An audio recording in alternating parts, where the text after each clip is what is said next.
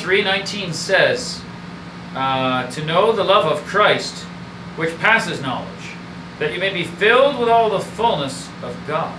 So if you want to be filled with the fullness of God, then you need to have the love of God. Now I'm just going to use my arm here, vertically, as the mark that most people are asking. They're asking how much you know, what's your degree, or what school did you go to, or you know, who was your professors, who taught you, etc., etc. How much do you know, right?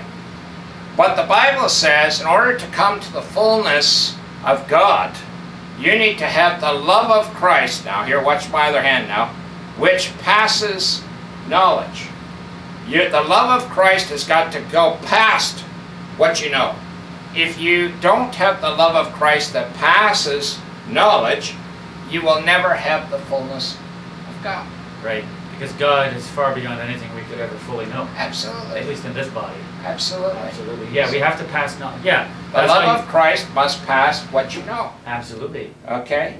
Amen. And knowledge will be a byproduct of that, but it's not the main thing. Oh yeah, yeah. People make knowledge by look, my brain is swelling, it's huge. Yeah, well, it's kind of like they make it the main thing, and it's not. It's kind of like what Dr. Kelly Varner used to say. It's not you're not necessarily wrong. It's just incomplete. Right. It's just incomplete.